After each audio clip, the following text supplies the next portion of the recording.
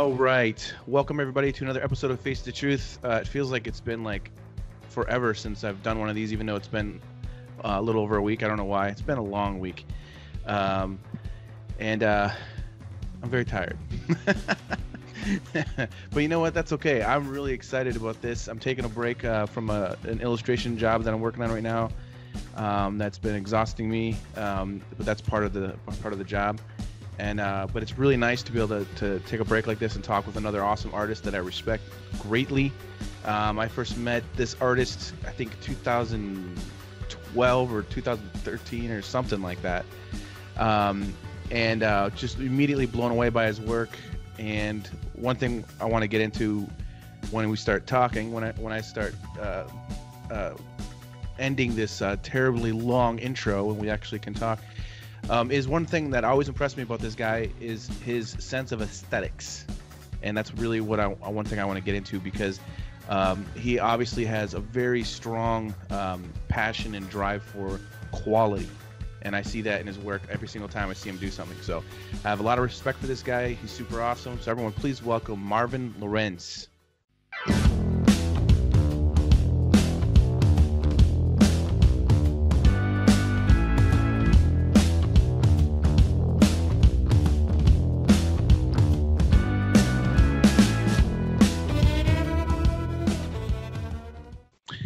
So welcome, my friend. How you doing? What a great introduction. Thanks. I'm great. Well, that's right. Good, man. How are you? Like I said, I'm super exhausted. It's been a crazy week. I actually got attacked by a dog this week. Wow. It was a terrible accident. It was just misunderstanding between me and the dog. And I got my drawing arm bit. And so it kind of put a damper on my deadlines and that sort of a thing. That sucks. Yeah. How bad is it? How bad is the injury? It's just one. I got one puncture in the wrist. It was like a number 2 pencil, like stabbing my wrist, basically. Oh, okay. It went deep, but luckily it didn't damage anything like permanently. But It's been one of those, like, I'm on all kinds of antibiotics right now, so I'm like kind of drowsy and it's an unfortunate thing, just because, I know it wasn't anyone's fault really. It was just kind of, well, that happened. It was scary. I won't lie. It was a little freaky. I've never been bit by a dog before. But that on top of deadlines, like I had to go to the hospital and then trying to, I've got this deadline right now that's really been weighing me down, and then this happens, so it's like but that's the way it goes sometimes. Life throws you curveballs, and you got to eat lemons. Wait, that's not what it said. That's not something similar, right? Something about lemons. Yeah. Make some lemon juice. But anyway, how are you doing, man? I'm doing great. A couple of smaller commissions are going right now, and but first and foremost, I try to, recover from all the things that are going around this year. It's really been, difficult, stressful at times, anxieties, all this kind of weird thing going on. And right now, I try to, get back to painting really, and also attacking the larger canvases again. I really miss, putting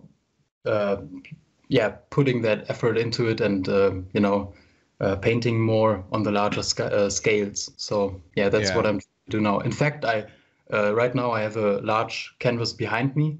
Actually, I wanted to clean up my studio, but then I realized, no, it's too messy, way too messy. I just put a canvas behind me, so I have a neutral background. But it's one of the canvases I'm working on. It's 4.5 to 5 feet, and that's awesome. That's a nice size for me to work on right now. And I want to continue the series I started 3 years ago about, the John Lennon that you shared on your page on Instagram. That was the second piece of the series, and I want to continue. I want to continue that, and just keep pushing that. That's what I'm doing right now. Yeah. Beautiful work, by the way, man. It's funny too. Speaking of it, it's so funny. I shared that piece on my Instagram to promote that I was going to talk with you, And And I it was gets you in trouble, right? well, I was surprised by just the people that just can't get out of their own asses. It's like, what is going on with this world where we have to all just walk on eggshells now for the rest of our lives? Like, you can't do anything without upsetting someone. It's ridiculous. He did this beautiful painting of John Lennon, and people were upset about it. They have to, complain about it. It's like, do you not understand? Like, do you not get that this is, there's something beautiful about this? It's like it's the same thing with, you can't do a painting of Hitler because like you'll get blocked for life from Facebook or whatever else. It's like, why not? Why can't you do just because you do a painting of someone doesn't mean you glorify or support them. No. I've done paintings of Saddam Hussein. Does that mean I support all the things he did or whatever? It's like, it's ridiculous. I just don't understand that. And your painting was part of what's so moving about that painting is the fact that it's like this eerie moment where the guy that killed him is in the picture with him. Yeah. Like it's a dark but also beautiful, like there's something about that's powerful, People just don't get it. Yeah, that's one thing I really that was something that caught my attention. I actually stumbled upon this reference by accident. Actually, I wanted just to paint John Lennon, but somehow this photo appeared on the internet, and it just caught my attention, and I saved it at first, but I haven't seen it before. I think I grew up and I knew that John Lennon was shot at one point in the past. But as soon as I saw that picture, it just followed me over a couple of weeks, and I couldn't get it out of my head. So the only thing that I knew was, to get it kind of or deal with it in a way was to paint it actually. And I just didn't want to paint it on a small scale and, just translate what I see, but really interpret it and doing this on the larger scale. Like I said, it's the 4.5 to 5 feet painting. And in reality, it kind of overwhelms you in a way. Like also when I painted it, I really had difficulties, with creating this mood that goes all over the place, the atmosphere, the colors and stuff. And I also had a difficult time painting, that Chapman guy in the background. I, wanted to keep him there and really be more blurry and set him away in a kind of sense. So I tried to really put the focus on John first and foremost, and this is really part of a series, and it's still in process, and it's evolving. There are many more important figures, icons, if you will, that I'm working on right now, and they will follow. But that's a special piece to me, and it was really great that it somehow interested you as well, so that you shared it for people to see, because it's really a piece for me as well. Yeah, no, I mean, I love that painting. I'm a big fan of John Lennon. Imagine is like basically one of my favorite songs of all time. Yeah. And the painting is, and again, this goes back to the aesthetics thing I said in the intro is, there are a lot of artists out there. I mean, it's insane, especially it's interesting now with Instagram. I mean, I don't know about you, but every single time I go on Instagram, I see another artist that's just awesome. I'm like, man, there's so many amazing artists out there. And, but there's, for me personally, like, I'm very hard on myself. I hardly like anything that I do. I'm always trying to push myself and take myself to higher levels if I can. And there's nothing worse than looking back at something that, that's published and it's out there and you're just like, oh, that's so bad. Like, like it's something that I personally deal with. So when I see certain artists where I look at their work and I'm like, man, that is some serious aesthetics. And what I mean by that is you're not just painting. You're not just like drawing and painting. You're putting a lot of thought and care into how it's presented. The style and the atmosphere. There's a lot of atmosphere in your work. I really enjoy the sort of depth that you're getting with acrylics, sort of like, very thin washes in certain areas, and, just little textures, and there's something about that. So I was wondering if you could just talk a little bit about your approach aesthetically, like, because you obviously have style and something that you're going towards with your work. Yeah, so I have to get really, back in time for this. When I started, getting my first kind of, set of colors, it was a watercolor palette, really, really small. It was back in 2008, I guess.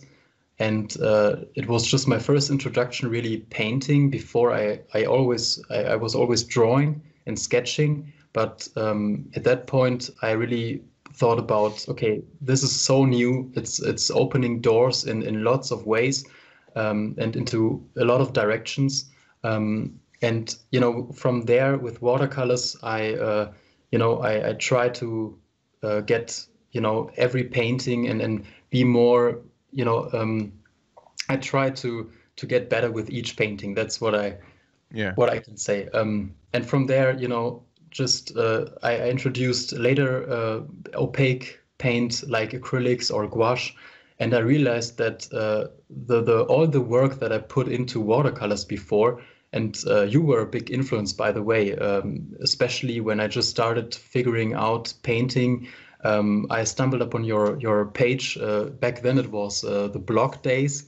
Yeah. And I've seen your work there, and I was just mesmerized by your quality as well. You had all these different kind of mediums that you were using: acrylics, gouache, watercolor, digital, oils. You did everything, and I always admired artists who are not really limited to one technique or one perception of things, or one style, but who just can do anything. And you were one of those guys I really look up to, and so you set some sparkle there, and I try to get really into watercolors, and through watercolors I slowly moved to acrylics at one point.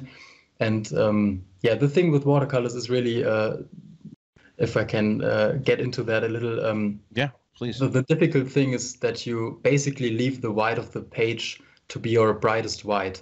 Like highlights in the eyes, for example, I try to really leave them out from the very beginning. So you have to have a plan before you start. I did so many hundreds of bad watercolors till, I slowly get myself into more decent ones over the years. And at one point I thought, okay, now I think I somehow have a clue how this is working. And then I tried to do paintings more with opaque color. And then I realized, wow, I can do so much more now, that I can put actual white paint onto something. And I had so many things ahead of me all of a sudden, and so many doors opened at that moment, that I really appreciated the process with it. And it really calmed me down. I could, how can I say, I could stretch the whole process of acrylics over days. Before I always, I just did one watercolor in one rush, actually. Always, I never back to a watercolor. But with acrylics, I really enjoyed this luxury that I had, that I could really, put paint on and correct things and create a certain mood that I couldn't translate with watercolor. So that's really what opened my eyes in some way. And there were lots of inspirations I got from different artists. I don't know, it's it's just this fun thing. And especially when you talk about the aesthetics, I think that just goes back to my personal thinking of what kind of mood there should be in a painting. It's really subjective, I guess. And especially on larger scale, you tend to get really into the details, but I didn't want that. I actually want to really embrace, transitions and forms and shapes and color and harmony, and balancing all of that out, but not really getting too precise at one point. It's all kind of abstract. If you stand in front of those larger images, it's kind of abstract in a way, if you stand really close. So yeah. No, that's the kind of stuff I love. That's and you do that so well.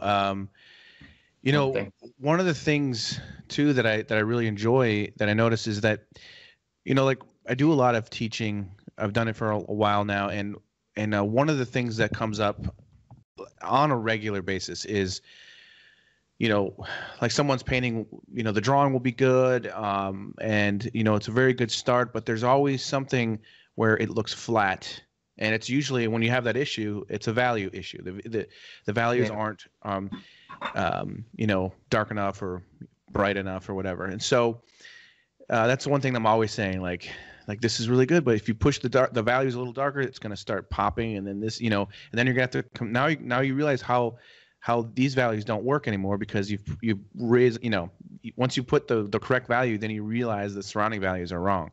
But one thing that I really like about some of your paintings, and it's something that I just like in general when artists do this, is you'll have like you'll choose like a value range that, you know, you choose like, okay, I'm not going to get any darker than this. This is going to be my darkest dark, even though it's, if you put black next to it, it would look so faint next to the black.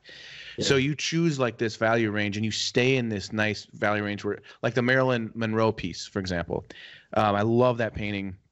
It's so subtle and soft, but there's a lot of control, and you chose like, hey, I'm going to keep my values in this kind of a range. Now, was that your goal, for example, before you started that painting, or is that something as you were working, you were like, oh, I kind of like this, I'm going to keep it here? I'm just curious because that's one of the things that to me that's so stunning about that one. And I believe you sort of did it in your Post Malone piece as well. Very like low value range, but it's controlled. You still have enough value where it doesn't look flat. That's the point I was trying to make, was that I see people try to do that, or they accidentally do that. One of the two. No, that's really something I was looking for, actually. And also the Marilyn Monroe piece was my first, you know, bigger painting, and also with acrylics. It was really my kind of one of the first introductions to the medium. So I wanted right away, I saw the opportunities that acrylics had, and I wanted to push it really, really far. You know, and in the end, I, you know, kind of got the look that I wanted to create. But it's really, the palette was really, really, I mean, close. We are really talking just about a few, you know, steps from the value scale. I didn't make any plans for that, actually, but you know, I just took my time to mix the colors right before I started, and the process for the Marilyn was taking like, I don't know, I stopped painting on it and I took some breaks. You know, the whole process was stretched over 1 year, I guess. So once in a while I painted more on it, and then another time I came back and put more into it.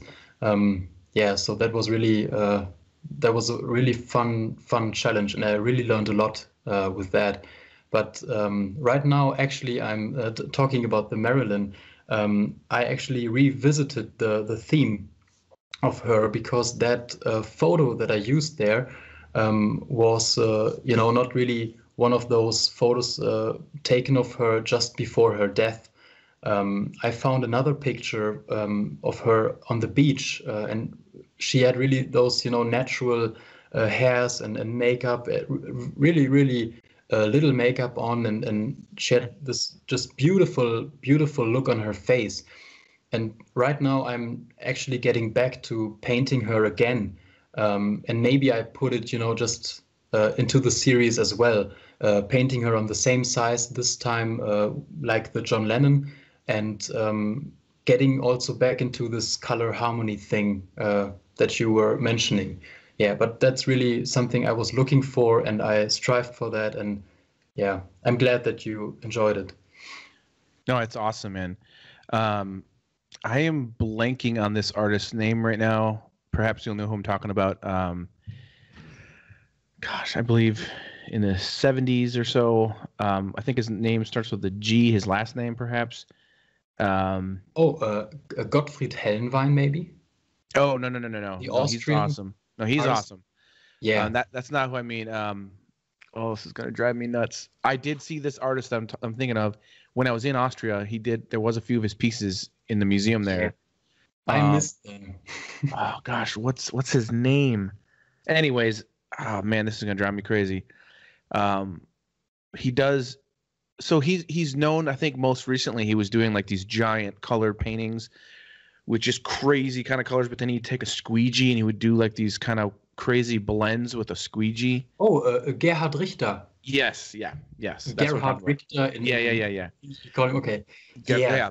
But he's a big influence. I was gonna say. Stuff. Yeah, Gottfried Helnwein, Gerhard Richter, Sebastian Krüger. Those are the guys that I really look up to. I mean, it can't get any better. Is like so. There's a few paintings that are here in the Chicago Art Museum that I just. Wow. Oh my gosh, your stuff kind of reminds me of it a little bit because it's I've been inspired to try something like it, but I haven't had the time to do it yet. But where he paints like a giant, like the one here in Chicago that I'm thinking of, the painting is like, I would say it looks like it's at least 10 feet tall, at least. Wow. But like it looks like a giant old kind of sepia photograph. And what's really cool about it is everything is painted so soft and out of focus. But like, it's like you step back from it, it looks super, super real. But when you walk up, it's just paint. Like it's hard. It doesn't look like, some of it doesn't even really look that blended. It's like, it's kind of amazing. That's what I love about it is when you get up to the painting, you're like, wow, that's just some light brown going into some black there. It looks so easy. But then when you step back, it's like, whoa, how do you do that? It's just awesome.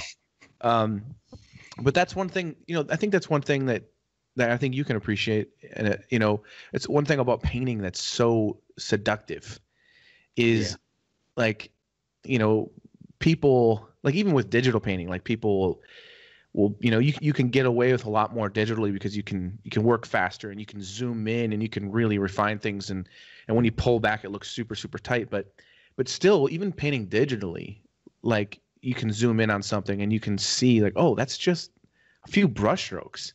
But like when you see it at the size that you want to show people, it looks super real.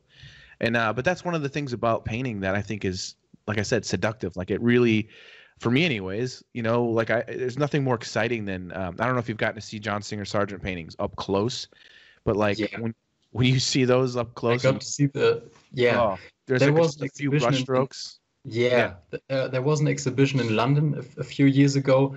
Actually, I visited two exhibitions, one of his watercolors and one in the National Portrait Gallery in London. And they had these huge paintings of his. I think that was a tour they did. I think they came to the Metropolitan Museum as well in New York. And I just stood in front of them and I just couldn't believe how abstract they are when you get up close. And then you step back and it all makes sense. Like it's ridiculous. Yeah. I was in the middle of these oil commissions a few years back. I did 4 or 5. I did 5 paintings. It was for a university. It was a really cool job because these portraits are going to like hang in this university forever. It's kind of a cool thing. And I was like, this is kind of cool, and so I really, tried my best to do like the best paintings I could, having to still stick with what they, there's still a lot of rules. It's not like I can just kind of be artsy, I got to be a good boy when I paint, but I remember spending hours just rendering the suit jackets, just every crease, and then it's not then when you're rendering the creases, then you have to where the black or the darkest dark is meeting the next. That's got to get soft, and you got to get in there. Everything's gonna be soft, and then when you step back, oh, okay, that's looking pretty real. I'm putting all this work into it. Then I go to the exhibit, this John Singer Sargent exhibit in Chicago, and I remember just being like, oh my God, this is just, I feel so upset right now. I remember just feeling so, because I saw, there's like this painting that looks, it's so beautiful. And I walked up to it and the coat was literally like where the crease is, it's literally 1, 2, 3. But it was perfect. Yeah. It was like there's no rendering here. It's just a few brush strokes. And I was like, God damn. But the cool thing is when I got back, that's how I finished the rest of the paintings. No. I just was like, you know what?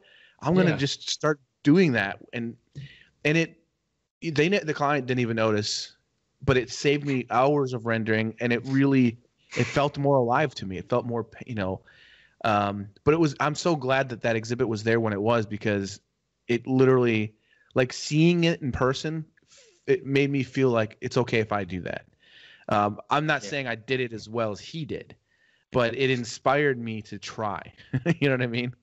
But yeah, it's frustrating. Like, and same with his watercolor paintings. I'm very similar to you in that way, where for me, I always started at my first years, like most of my life, it was always like just drawing and pen and ink, that kind of stuff. And then I started introducing watercolor into my work, and I fell in love with watercolor. Like, watercolor to me is such a beautiful medium.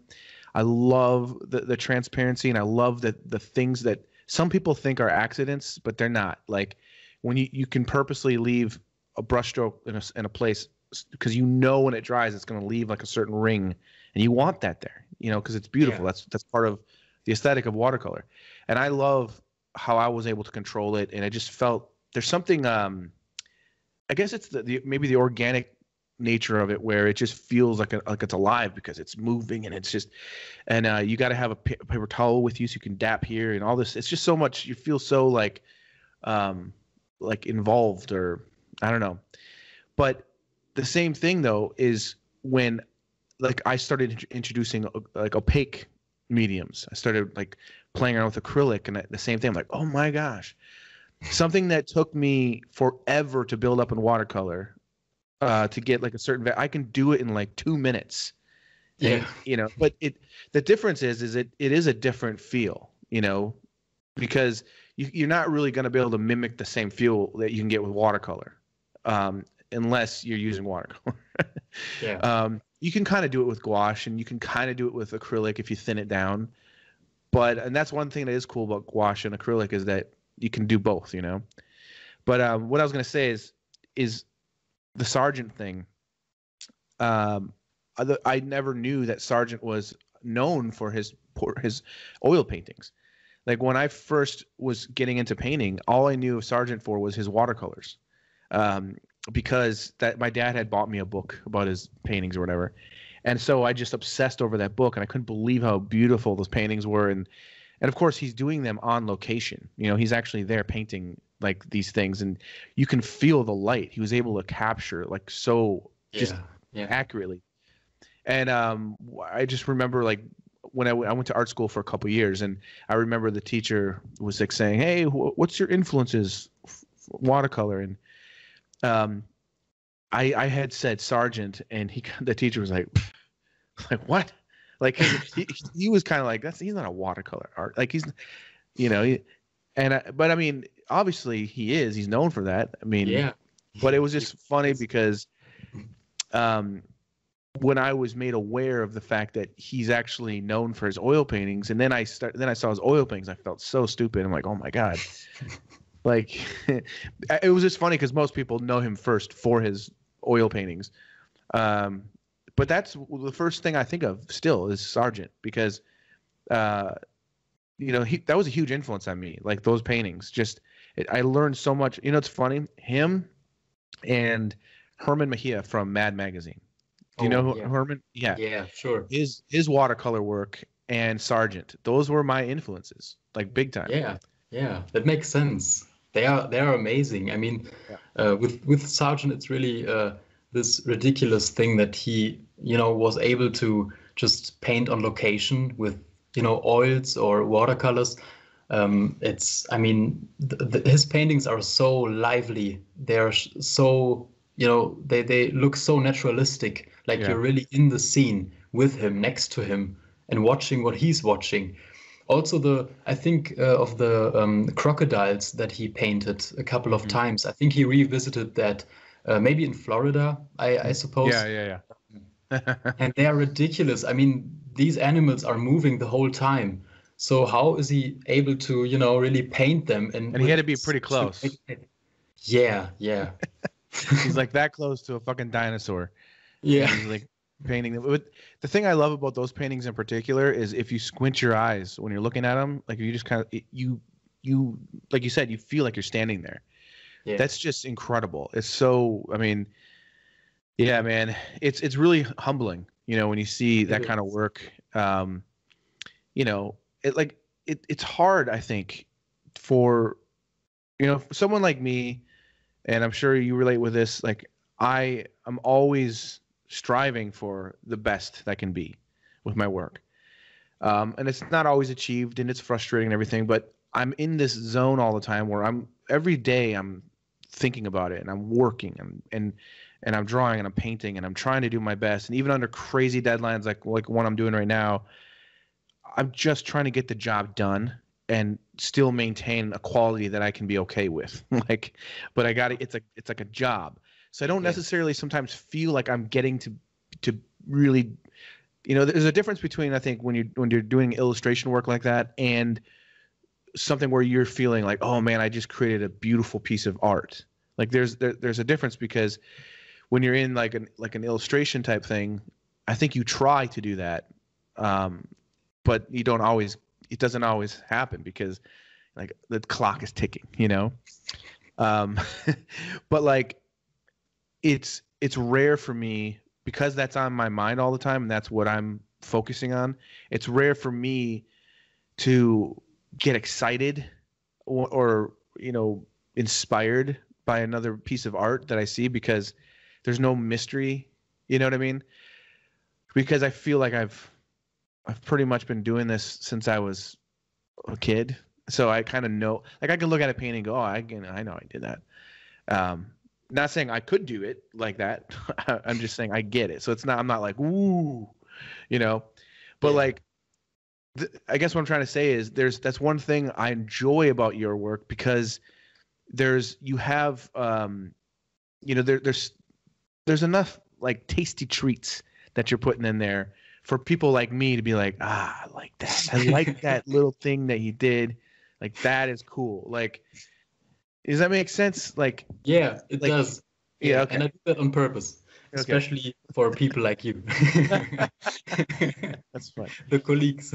Yeah. You have to, right? Because you're trying to, like, that's another thing too. We live in a strange time right now where artists in the past didn't have this, where we're constantly, being judged, or our work. I mean, we're the ones putting it out there. We're like putting like social media, so everyone can see our work. But there's never been that time before where so many people I just finished this, and then an hour later, 800 people have liked it or commented or whatever. It's like, that's crazy. Yeah. So you can't help but think while you're working on something that every brushstroke, people are going to notice this or see that, it's different. Before, it used to just be, I was trying to impress my mom, so she hangs it on the refrigerator. Now it's like everybody, but I mean, I'm not complaining. I'm just saying you can't help but think about it while you're working on it. Yeah. It's interesting. Yeah, and I have difficulties when people, jump to conclusion too fast, and they don't really, they haven't seen the painting in real life, and they only see this small glimpse of a painting. Especially with my larger works, I realized that when I post them, they almost look like a photograph. I don't blame people who just swipe through and don't realize it's a painting. It's, I can't blame them, but when you see it in reality and you get up close, you really see, that there isn't much there, and just I try to simplify. I try to, give it an own aesthetic and a tasteful kind of, brushwork. So that's really something that, that gets lost when you publish it on social media or on the website stuff. So that's always the thing where I, struggle to also share some photographs of, the process maybe, or how I'm standing there, with the brush. Or So that sometimes can you see the show size. close-ups, like you can Oh yeah, kind of come in. yeah. But speaking of, how do you do you have do you photograph the work, or do you have it scanned? I when have you're it done? scanned. Yeah. Oh, okay. There is a company, who's doing these large scans of all kinds of things, but they always or they also do scans for museums. They have already uh, these huge masterpieces framed, and then they want to have it scanned for their archives or stuff. So, they give it to that company, and I trust them, and I give them my paintings. And Is yeah, it crazy expensive to do that? Because I've always wondered. 'Cause not I'm sure there's crazy, but places. it is Yeah. expensive. So I try to be really, careful with my paintings and put the Yeah. extra effort into it, so that that it's worth it in the end. Yeah. Because I've that's one thing I've always had a hard time with, is getting a good copy of a traditional painting. Yeah. But I wanted to ask you about your approach with acrylic. First of all, do you work with a certain palette, preferred palette, or whatever you feel like for that particular painting? Yeah. It's really based on mood, actually, or what time of the day it is. So and what I want to accomplish, what I want to show, or what I'm feeling at that time.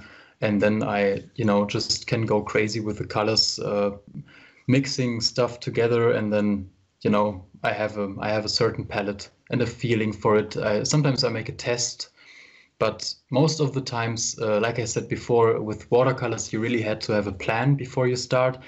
With acrylics, I just go right to the canvas, and I throw some paint on it, see how it works. If it works, I still can make changes. So it's a great luxury if you can stretch the whole process over a couple of days or even weeks.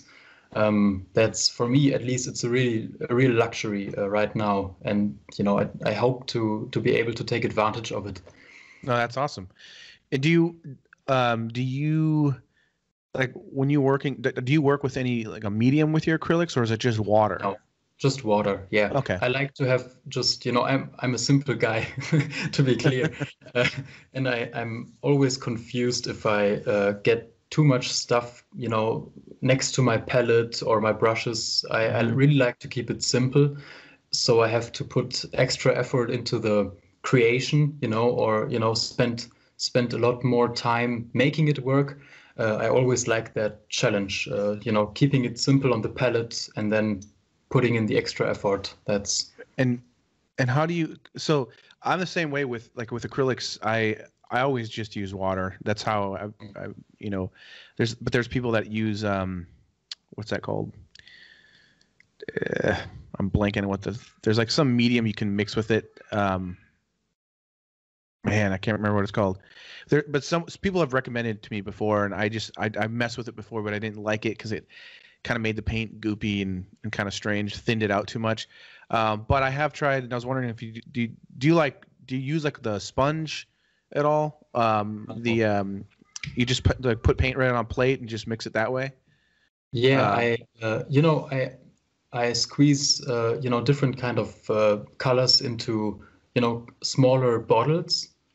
Okay. So that I can store them. Like, for example, those mural painters, they are preparing their their paint in large tubes and stuff. So they're mixing before, and then they can cover all the house with the paint. And make these large murals. So that's the same kind of thinking when I step to acrylics. I learned that from Krüger. He's using that as well, that technique, or at least this method. Yeah. So you just So does that mean you're like pre-mixing large amounts of one color, and you just store them? Okay, that makes sense. So then I store them. Yeah, exactly. Yeah, okay. Yeah. And you just use straight up water. Have you? Because one thing that I used to do, because I used to paint the exact same way, I would just squirt. I didn't make large amounts of certain colors. I've always worked with either a primary or like a Zorn palette. I really enjoy those kind of palettes. So I only would have like, very limited palette. That's kind of how I just enjoy that, what I can get from that. I've tried many other colors as well, but I'm kind of the kind of painter where I'd rather make violet from the blue and red that I'm painting with rather than just buying a violet. I just feel like I don't know. It feels like it fits better, the colors. I've always felt like the violet pops out weird or whatever, but I know a lot of people do that, and that's fine. That's one nice thing about painting, is you can do whatever you want, really. But I always I kind of would feel overwhelmed if there was just way too many colors. I try to keep it. I mostly focus on values when I paint anyway, so it just makes more sense to me. I can paint faster that way. But I'm more of like, I mix the color as I'm painting, but I have seen people do that before, which is really interesting. Like Jenny Seville. I don't know, you know who that is? Sure. Yeah, love her paintings. Yeah. I've seen her do that same thing where she'll mix up just a huge thing of one color that she knows she's going to use, and then it's kind of an interesting process. But I guess if you're working that large, it probably helps save you so much time. And of course, yeah. How do you handle the drying issue when it comes to acrylics? Meaning that how fast they dry, and then also, with acrylics, they tend to dry darker, and sometimes it's hard to go back into an area and match it exactly, because it's almost impossible sometimes to get it to match exactly because of that drying effect. How do you deal with that situation? You just kind of go with it? And I think I just go with it and accept the fact that at some point it just takes me maybe half an hour, maybe 1 hour to really get used to it, and I really have my colors mixed then, and I just go right in, and if it dries a little darker, I just mix the color a little bit brighter. It's like there is so much stuff going on during the process, but I always have in mind that I can make corrections anytime. So when you build up really thinly, you can always put on opaque paint later on. So that's what I have in mind. That's my back plan, so to say. And so that's really, I just stick to it, and I commit fully, and then embrace all the challenges given. Yeah. No, I know. I'm just asking just because I know for myself personally, there's certain times where I've been painting, and I've done tons of acrylic paintings, but like when you're in the middle of a painting and you're just like, oh, like I know the feeling. Frustrating. Like I remember one painting I was doing. I had the background just perfect, and then I realized I needed to fix something. Like something like just was slightly off in this one area because I needed to change something else.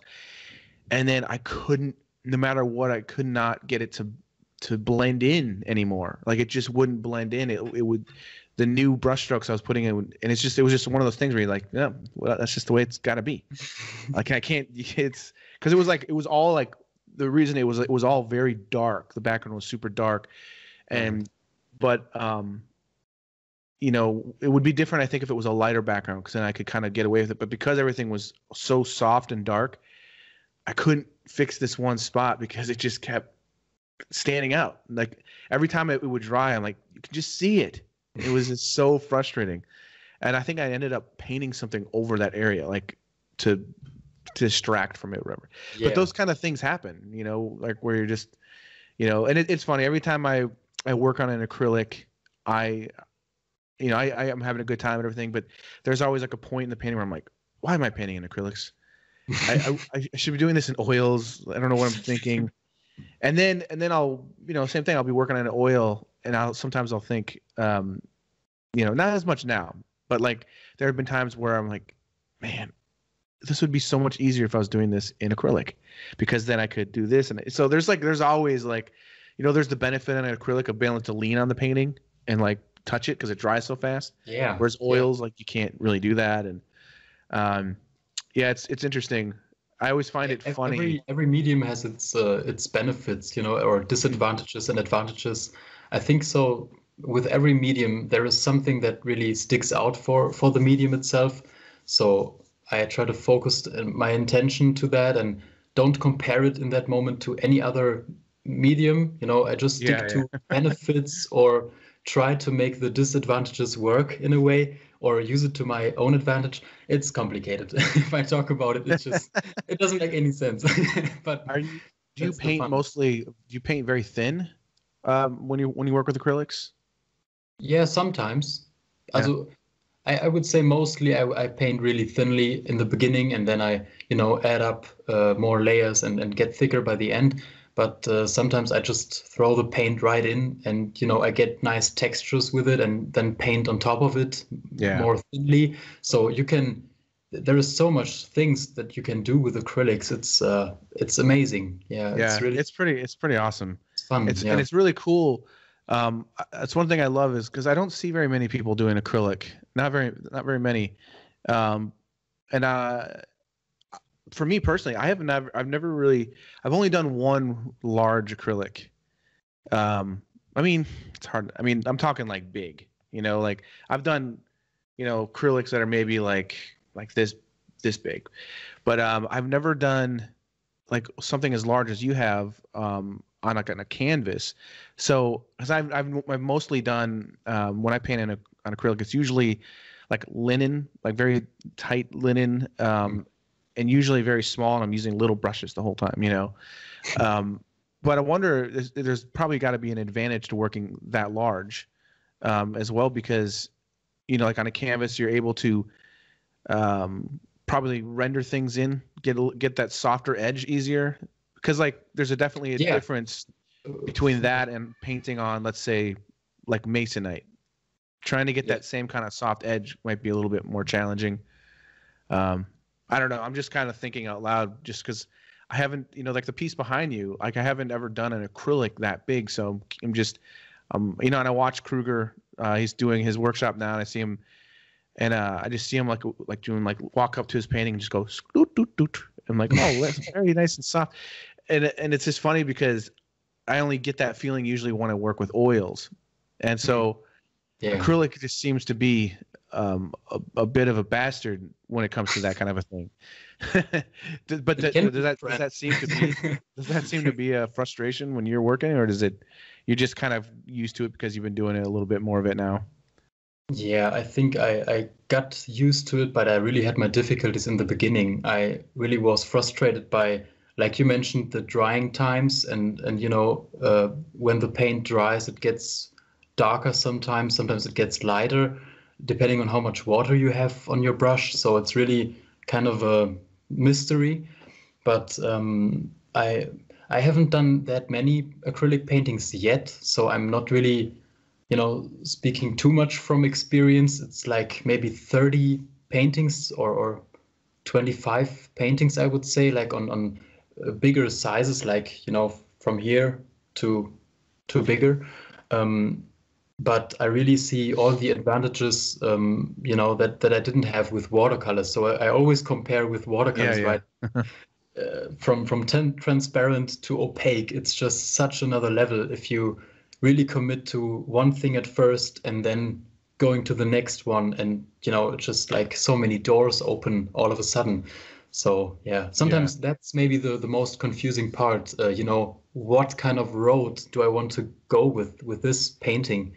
Like I'm probably more concerned about what kind of road I'm going than if there is any road at all there that I can go.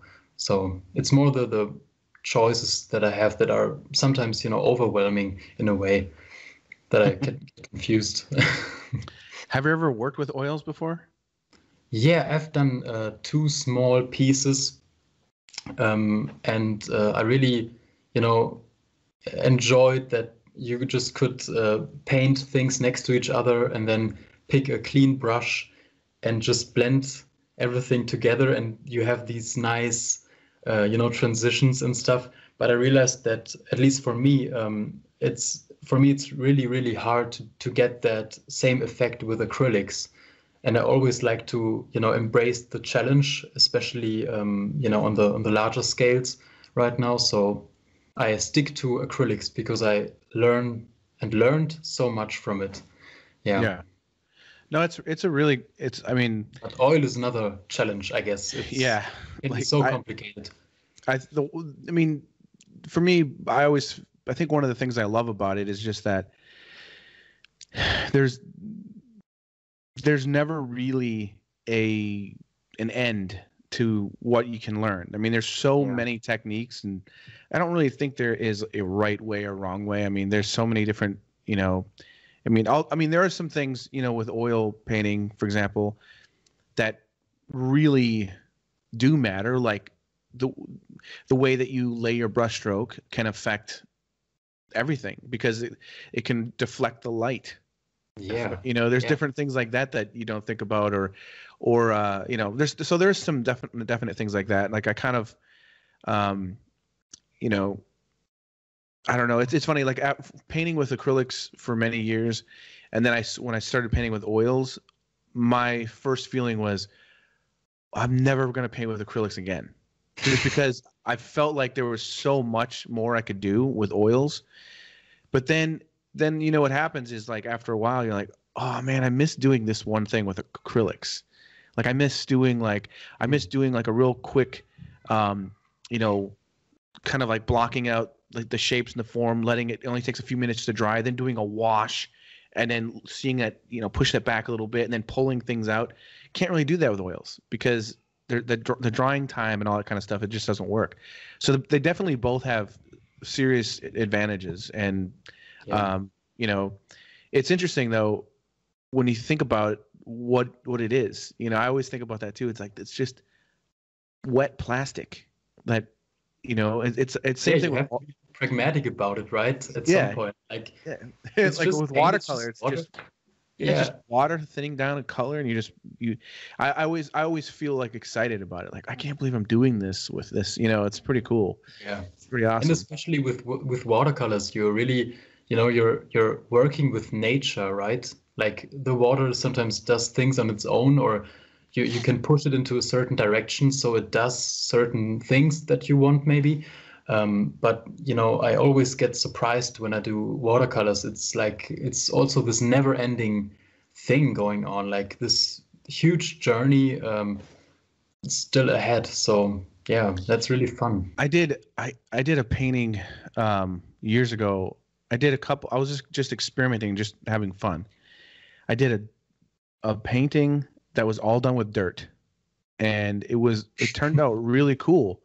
It was just, I would just, mix up, like, it was like just browns, and I just did the whole thing basically with water and dirt, and on watercolor paper, and it looked really cool. And I was just like, wow, I did a painting with dirt. And it just, do you have a photo of that one? I have to look. It was one that I put on my blog probably a long time ago. Wow. And then I did another one, a really crappy painting. It was terrible. I did a Jack Nicholson, like a long, like gosh, maybe 17, 18 years ago or so. And I painted it with coffee. Oh yeah, I've seen people using coffee or barbecue sauce or like ketchup or whatever. I don't know what. I was just like, I was just feeling artsy, like, let's do a painting in coffee and destroy all my brushes. Oh, yeah. But it worked. I've seen these paintings of that people do sometimes by cleaning the back window of a car, and they clean the window, and all of a sudden, before it's really put in dirt and stuff, it's really messy, and then they just clean the window, and all of a sudden the painting or whatever they are doing, the face appears and stuff. So it's really like, people do this, actually. It's really fun. I've got a friend that he I think he actually got hired by some kind of beer company, but he was doing portraits with painting with beer, and he was like literally just painting watercolor technique but using beer, and painting portraits. And this company like hired him to do a bunch. And so I mean, it's really cool. It's, again, coming full circle to John Lennon. I'm not 100% on the exact quote, but it's something like, you know, I don't know how to play a tuba, but give me a tuba and I'll make art with it, you know. Right. That's really not exactly how he said it, obviously. Yeah.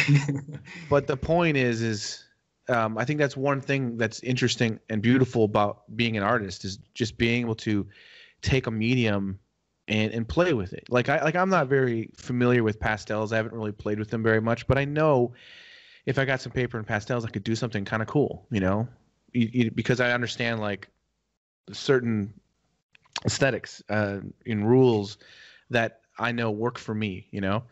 Excuse me. But that's what's interesting about it. And so it's been really cool to watch you throughout the years with your watercolors, because your watercolor work's awesome. Oh, One thing I always really enjoy about your watercolor work is you do there's like something that you do where it almost makes it look like the character is just coming out of the paper, like, because you do a lot of like thin almost fadeaways in certain areas, but it has like this really interesting look where it almost looks like the color and the character and stuff is just coming out of the paper, you know, and that other stuff's like in the distance a little bit. It's a really cool feel. And then it was interesting watching your transition from that to acrylics, because you still have that same voice. Like you can still see, you know, I don't know if that makes sense, but, and that's what I mean by the aesthetics of it, is like you're able to still have your voice. Like it still feels like you are the artist behind it, you know?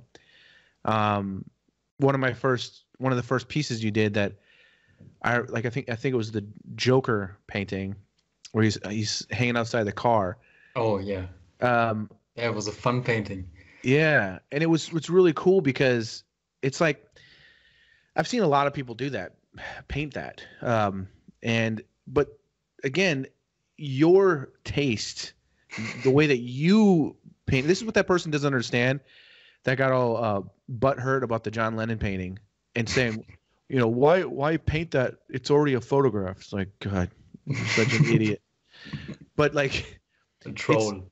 Yeah, but it's like you did it, you know, and you have like this aesthetic, and you have this way of interpreting that painting or that photo in a way, or that scene or whatever it is, but it still feels like you.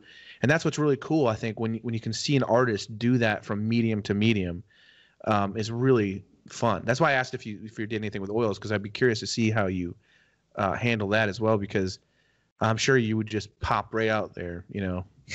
Here I am doing awesome oil paintings now. I don't know. Yeah. But oils are, you know, another challenge that I want to try again at some point in the future, really, you know, taking it more seriously and, you know, working that out with turpentine and all the things that you need for it to clean the brushes and stuff. And I don't know, right now I'm really comfortable with water-based medium. You know, it's really like that's my home somehow. Yeah, I asked my friend Grigor last time I had him on my podcast. I asked a fan question was, what's something you hate about oil painting? And he was just like thinking about it. He goes, I think he's like, oh, cleaning up. Like that's like that's the worst part, is the cleaning up part. Yeah. Probably takes the longest. Yeah. I mean, you don't have to do that when you work digitally. You don't have to do that. You just just pause, you know. It is funny though, because I've done that when I paint traditionally, where I'll be working on something, and there's been several times where I'm like, you know, undo, like in my mind, like, oh, you know, it doesn't work that way. Unfortunately. Well, actually, what I wanted to ask you about real quick was, so the Maryland piece and the John Lennon piece, are those are part of the same series? Is the point of it like the last moments or something like that? That's kind of the point behind it. I call it moments before. Moments before. Okay. Really, like this. Yeah, that's the frame for the series. And I'm just curious behind, like, what made you decide to go in that direction with it. I think it's a really cool idea. It's again, people are gonna, no matter what you do, there's gonna be people that are gonna be like, I don't like that you painted chickens and eggs in the same painting. That's so disturbing, you know. Jump off a cliff, save us all. But what was the choice behind that idea? It's a really cool idea. Oh yeah, the idea really developed by painting the Maryland piece first, which was the first bigger piece with acrylics and the limited kind of palette and value range I had. And then after that, like I said, I stumbled upon these photos of John Lennon, and actually with that, one of the pictures I've seen, like with that, I somehow got the idea to search for more pictures of more icons that I have painted in the past, but only like doing a portrait and whatever. But I wanted to have this unity within these paintings and have this dialogue.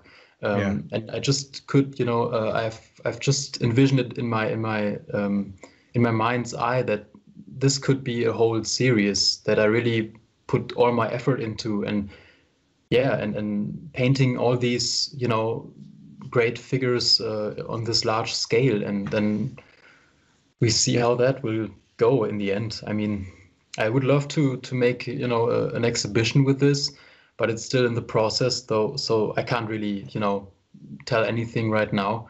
Nothing is planned.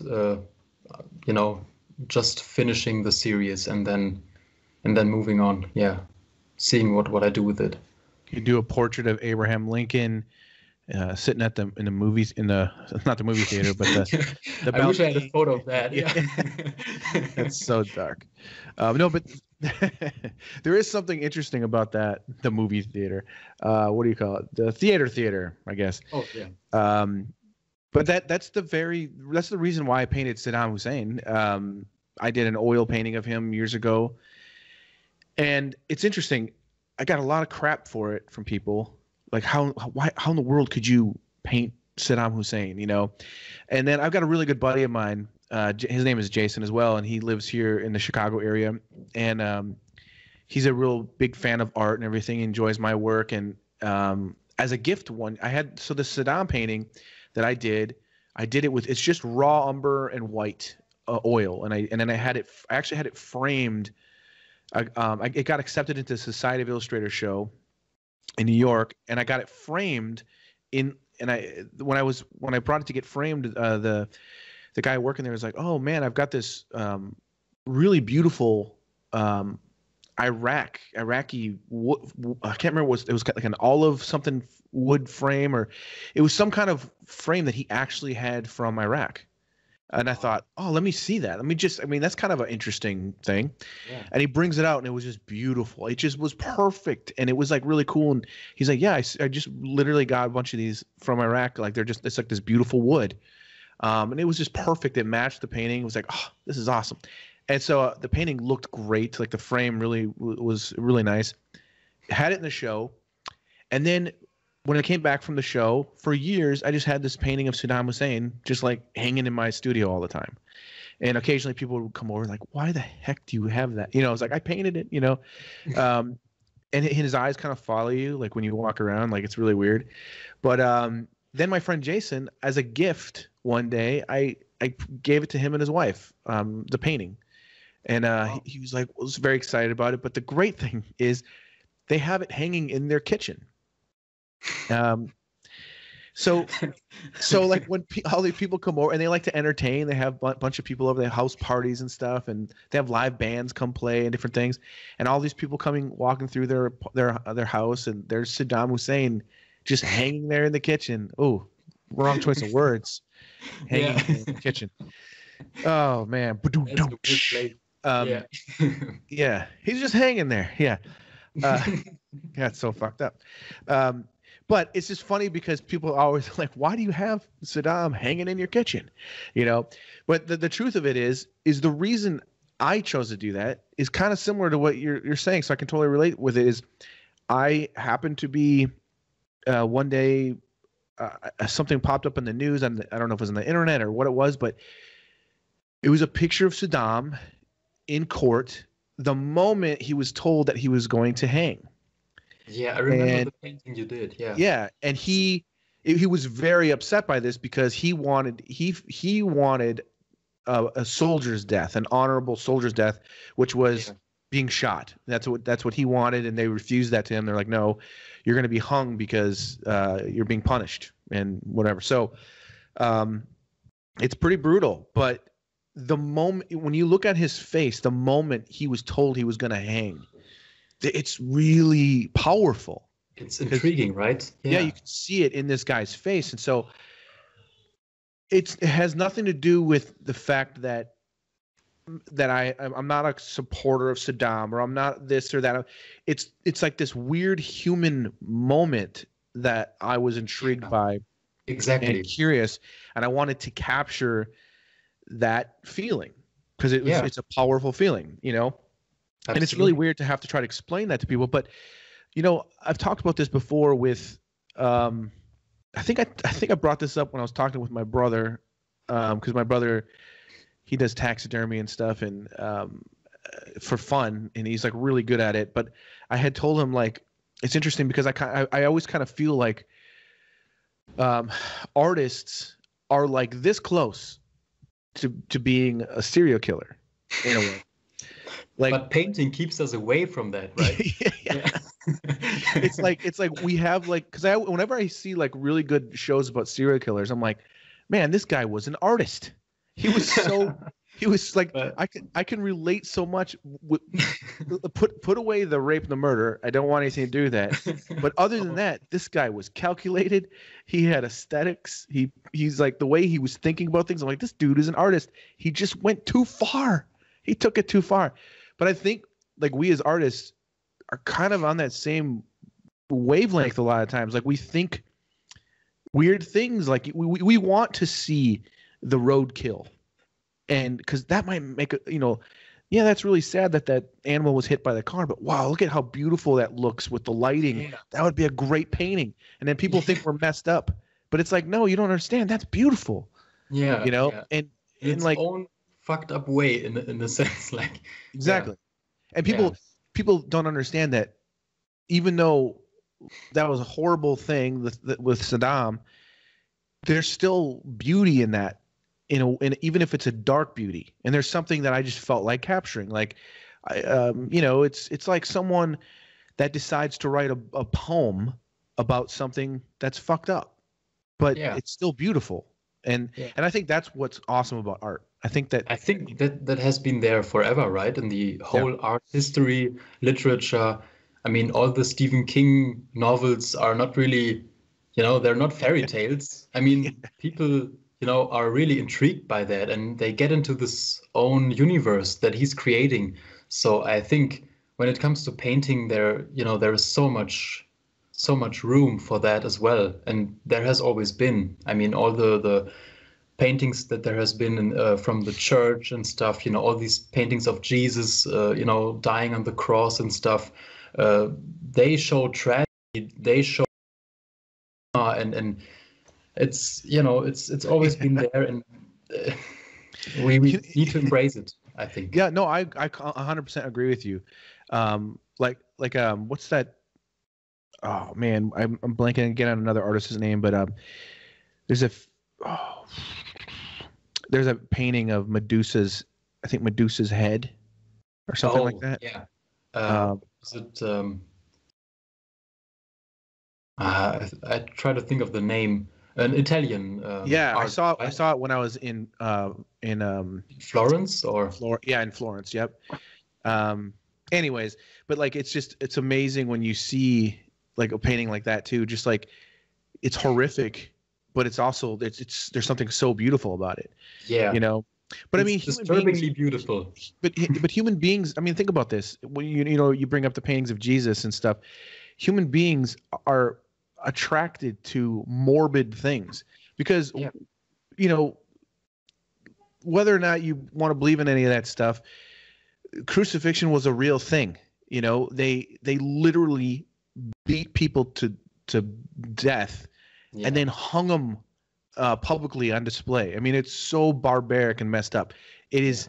There's nothing beautiful or good about it at all.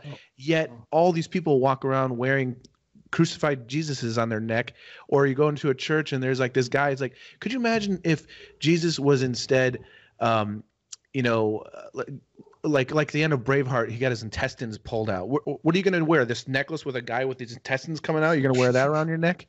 You're going to have that hanging in your church instead, like a guy laying on his back and all these like sausages being pulled out of his stomach?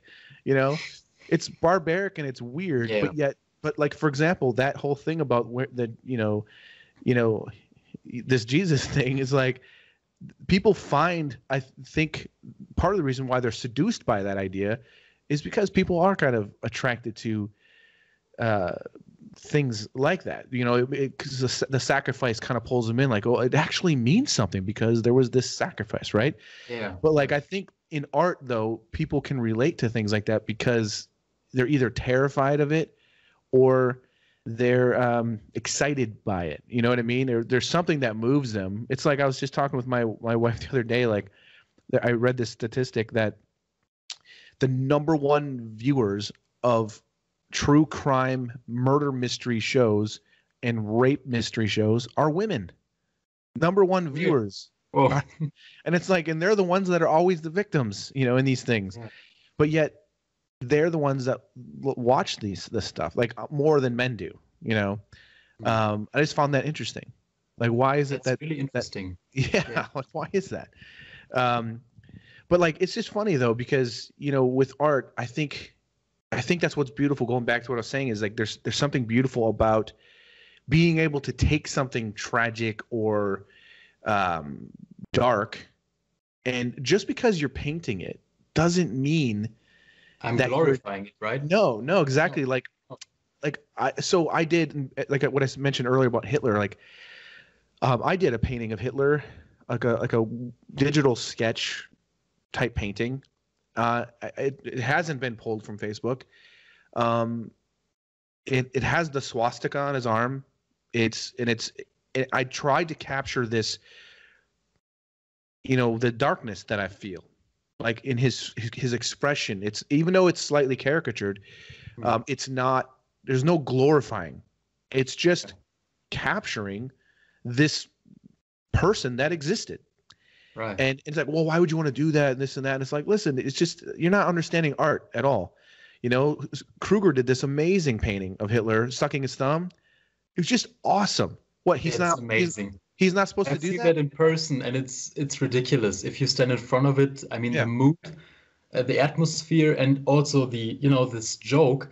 And he once said in an interview that, you know, when he painted it, he actually didn't know that Hitler was really sucking on his thumb for a longer period of time as a child than other children. And an historian came to the museum and told them, you know, that he knows that. And, you know, so it's really some weird thing happening there that, you know, Sebastian didn't know that when he painted it, but in the end it was true. So like that painting is amazing. It really is amazing. But again, though, it's like, what, he's not supposed to, like, it's wrong for him to have painted Hitler. Like, you know, and the reason I bring it up is I've got a friend of mine who got blocked from Facebook and from Instagram and everything for doing a painting of Hitler, basically saying it was like hate speech or it was like whatever. And it's like, dude, it's like, you know, it's just interesting how this misunderstanding of art, you know, you can't, you know, you can show a painting, for example, of something horrific, like let's just say like you could do like my friend Tyler Jacobson does these amazing paintings for world Magic and Dungeons and Dragons and stuff. Like, let's say you can do a painting of someone getting impaled or an animal ripping someone's throat out, something like some crazy gruesome thing, and everyone's just like, that's awesome. But you can't do a beautiful painting of a woman showing her nipple. You know what I mean? It's like, geez, one thing is beautiful and one thing is horrific. But okay, you know. So it's, I mean, art obviously is subjective.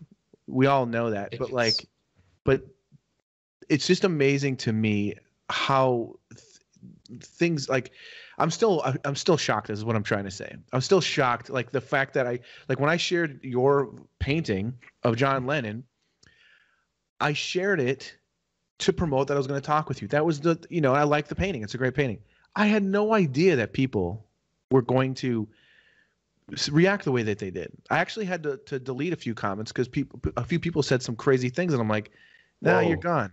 Like, you're like someone said, like, "What's wrong with this artist? How does he not have a heart?" And going on and on about how evil you were for doing the painting. I'm like, "Oh my God, you just get out of here."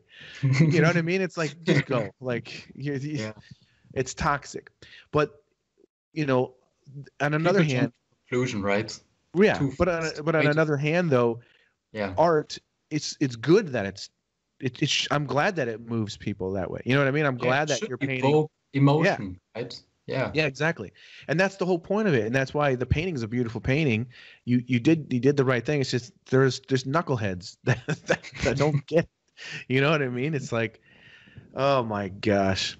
Well, speaking of being offended and walking on eggshells, there's a lot of people that did drawings of you really? that I would like to show you, and we'll see what you think about them. I'm excited. Does that sound good? All right. Let's do that. All right, hold on. Let me switch this over. Let me know if you see this. Do you see it? Oh, wow. That's amazing. I like the graphic approach. Yeah, that's it's very nice.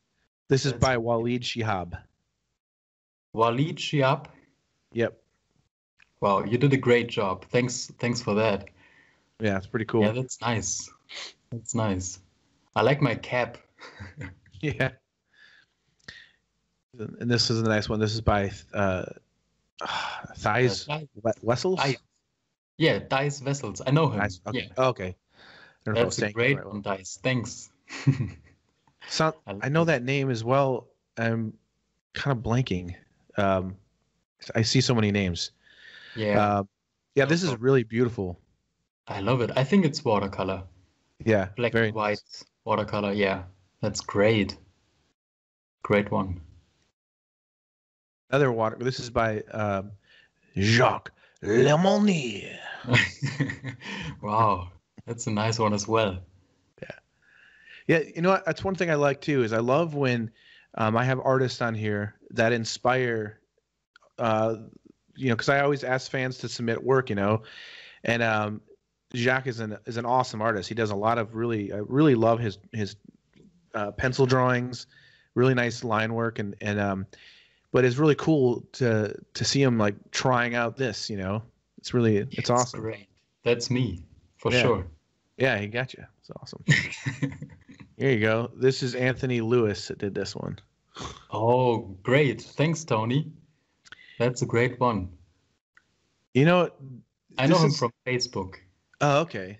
Don't take this the wrong way, anybody, but yeah. To me, this almost looks like Tiger Woods a little bit. You're right. Yeah. Kind of, There's something about the... So that's something about me that also resembles Tiger Woods. That's really something I have to think about, I guess. Are you good at golf? No. Oh, okay. Never, or at least I've never tried it. I don't know. Probably. You're probably really good at it. But it looks great. Here's a cool one. This is by Jonathan Groot. Very cool. It's interesting choice of the color combination. Either he ran out of green and had to use red, or he's trying to make a statement. Or he just wanted to pop that ear out, right? Yeah. Some Van Gogh kind of thing. Great. I love what he did with the mouth. It's great. Oh, yeah. It's squished. Yeah. Really nicely. Yeah. Yeah, that's good. That's a great one. Here you go. This is by Sal Navarro. Wow. That's some nice lighting as well. He really captured those, those mid-tones in the shadow area. Yeah. Under my cap. That's great. Yeah. And when you look at these, just try to keep in mind like 2 degrees away from being a serial killer. Just Oh yeah. barely. On the edge. Yeah. Oh, the Lorenzorian. Yeah. The Lord's Army. That's funny. This is by Juan Gastelum. That's a real funny one. But it's also nicely drawn. I like the lines and the flow. That's great. A great one. Very cool. Yeah. I love this Oh, one. Yeah. This is awesome. This is by Dominic Zeilinger. wow, that's great. Yeah, I love the flow with the neck. I like the back of the head, that nice Yeah. curve and tuck in, and then the throat is just like so angular. It's so Yeah. kind of violent. It's nicely simplified. Yeah. I really like it. Yeah, that's great. Yeah, it's really cool, man. It's so fun. This is great. This is by Thierry Oh. Coquelet. Oh my God. Yeah, that's pretty awesome. Thierry is, one of my favorites. He's so amazing. Wow, this is great. Yeah, he's really awesome, man. He's kicking asses with digital. Oh, He yeah. really does. I mean, that's ridiculous.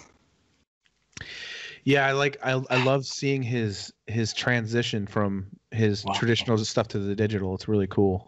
Yeah.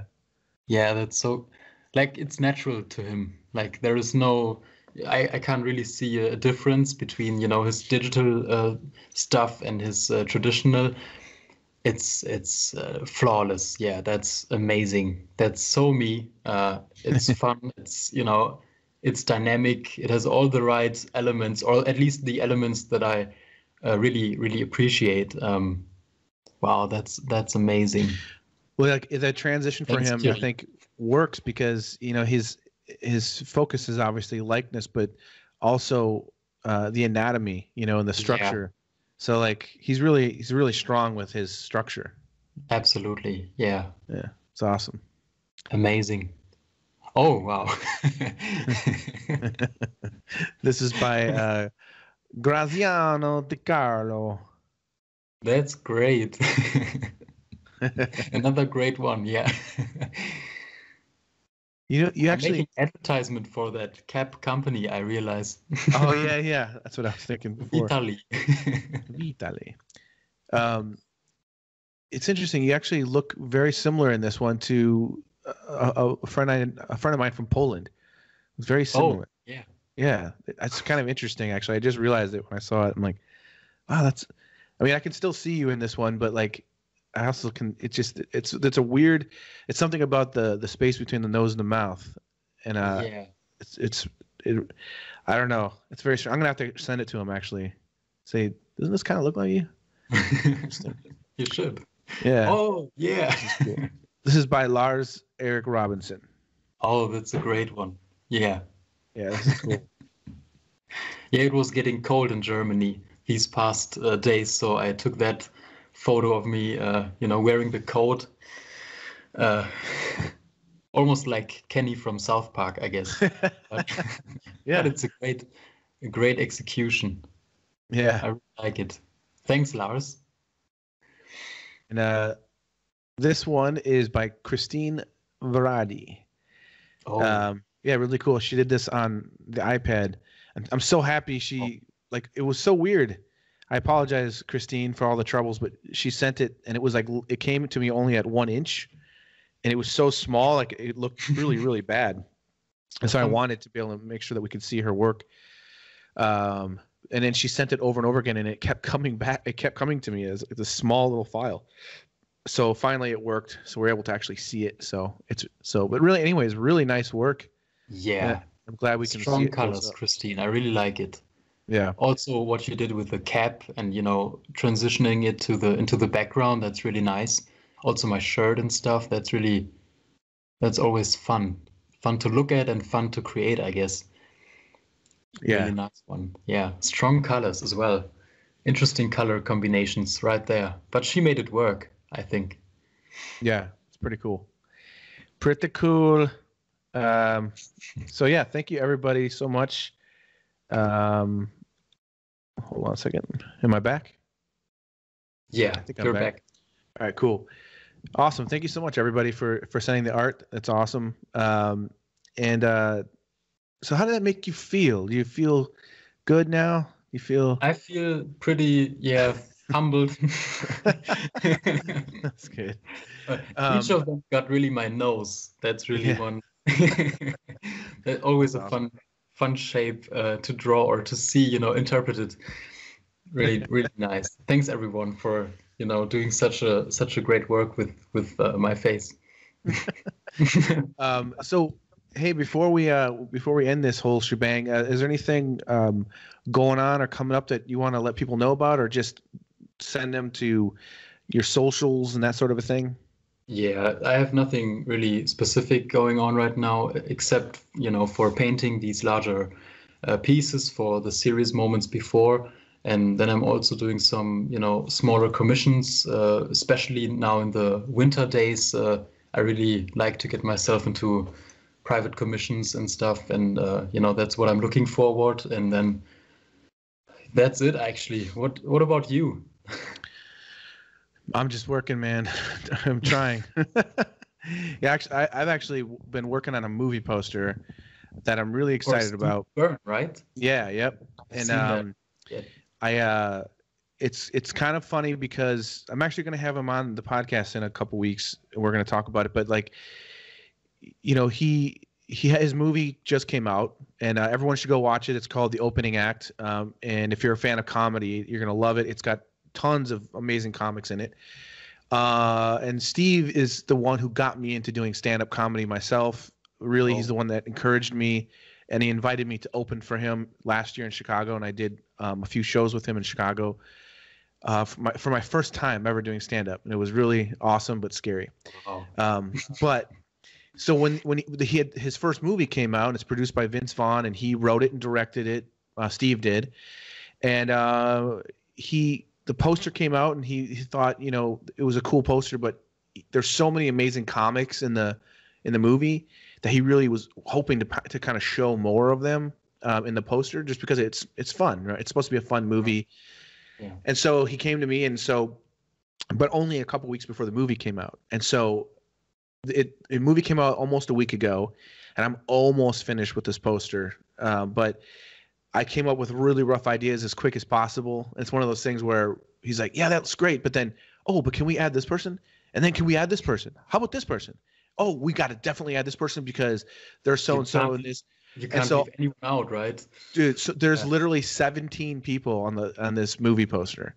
Wow. That I'm trying to like fit them all in. So, but what it's like, where every single reference is coming from different lighting and different, because it's all I'm painting the characters all from specific scenes in the movie, but they're all coming from different lighting and everything. So it's like some of it you can't help, you just got to try to like fake it. But that's been a huge challenge, and trying to get those all done as quick as possible. So I'm like 80% done with it. So wow, okay, it's very close. And then I have to paint, and then the background of the painting is a brick wall, so I got to paint all that still. But it's coming together. But that's basically what I've been trying to get done. And then I got bit by a dog. So we come full circle, folks. Full circle. Yeah. Always. Well, fingers crossed for the completion of that movie poster, and hope you're getting better from that dog bit. Yeah. What's funny about it? It's not funny, actually. It's one of those things where sometimes in life, and this is a good transition to be ending this, because I wanted to ask you real quick about this, but we're all going through a lot of crap right now, especially, I mean, everyone in the world is, but right now in the United States, the whole world's looking at us. The election is insane. People are going insane. There's so much craziness that's been going on. And then, when this happened, when I got bit by the dog and everything, it was one of those days where I have two younger babies. I got a 3-year-old and a 4-month-old, and they just had shots the day before, at their doctor's appointment. And they said there's a possibility they could both get fevers and stuff because of the shots. So my wife and I are super stressed because both of them had fevers. My 3-year-old had a really high fever. So we're stressed out about that. Then my 13-year-old daughter, her room, this is like crazy. Her room is underneath our kitchen sink.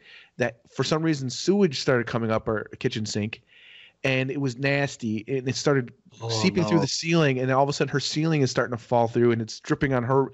So all that stuff's happening. I go out to take the garbage out. I come in, and then I get bit in the arm, and I'm like, man. And then on top of that, I'm already stressed out about this deadline. So anyways, why am I sharing all this? Because I'm human. And this is what it's like. And here's another thing. So I get bit by the dog. I go in, they give you an antibiotic so that this is so you don't get an infection because an animal's saliva has gone into your bloodstream. So take this. You're going to take this twice a day for a week. You're going to be okay, but you're probably going to have extreme diarrhea because of this antibiotic. So here's another thing, a probiotic that you have to take so that it'll stop you from having the diarrhea, but you're probably going to feel like crap. You're probably going to be tired. And have a good week. Wow. It's so like it's one of those all at things, once. everything is like, and it's God. just like, but that, and again, why did I bring it up? Because this is, I think it's good to just share reality every once in a while. People can relate to one another, and I try to just be as positive as possible. It's not always easy. Life is hard, man. And again, you, and this is what I wanted to ask you before we end this thing, with everything going on with you, how has it been for you in Germany? You're still in Germany, right? Is that where you live? Yeah. Okay. Yeah, exactly. And how has it been there throughout all this stuff for you, and then with your art and everything? Because you had said briefly that, it kind of was hard for you to get back into painting again. So I'm just curious before we end this. We'll try to end on a positive note, but I'm just curious because I have to ask you that before we go. Can add something positive to that, but it's been really, really crazy months, I guess. But it's more like as painters we are used to paint in our comfort zone and stuff, and we make ourselves crazy so that the works that we produce are going to make sense in a way or work out in the end. And sometimes it's really stressful when things are going on outside that you can't really deal with in a way. So it's like this extra pressure. And I really had difficulties with that in the first, few weeks or even months after the Corona outbreak. It's really, it put some pressure on it, that I had difficulties to deal with. I couldn't really make sense out of it. I listened probably too much, and it really was difficult with that. Right now, the Corona numbers have increased in Germany. We have like 11,000 cases in one day. That's pretty much. It really seems like there is some second wave going on. So all we can do is, stay inside. And I'm really fortunate. I've always feel, silly if I complain, because I'm in this privileged position to work from home. I'm working from my studio. So, and especially in the winter times, I always feel I'm more creative in a way. So I try to really, get back on track right now and make sense out of that, for me at least, and combine it with painting in a way. I mean, that's all I can do. In the end, it's all about, painting and getting on with life. Yeah. How did you deal with all of this? I mean, in America, even more crazy, I guess, with the elections coming and stuff. Yeah, dude, it's just I mean, I'm in the same boat as you. Like it's early on, I found it really difficult I was having a hard time sleeping just because there's so much crazy stuff going on, and my wife was pregnant at the time, and so there's added stress already. But yeah, it's it's no bueno, man. Like even right now, like in Chicago, the cases are going up again. So it sucks, man. I don't know, but like I said, like I think you can kind of, I guess you can kind of just be a victim, or you're just going to kind of surrender and give in, or you can just realize, hey, I'm being punched at right now, and I can duck and I can block and I can strike back with positivity, or I can try to for me it's just like I'm just trying to be the best dad I can be, and take care of everything as much as possible. And I feel like, if I'm being honest, I feel like I have a lot of stress and pressure on me personally, because I'm financially I got to take care of the whole family and all that kind of stuff. So there's a lot of that, but like I kind of feel like give it to me so that they can all chill out, Yeah, but, you're protecting the rest in a way. Yeah, but I see it. But then in the meantime, then I can hang out with a glass of bourbon and somehow things are, you ever find yourself just thinking about boobs? I don't answer that. like I was thinking the other day, what if boobs were a lot more like penises? Oh my God. Now you're putting me on the spot. Like what if think about it. Like what if, they were just deflated bags of flesh, only inflating to full potential when they're turned on? You know what I mean? Like you think it's weird, but this whole situation down here is weird.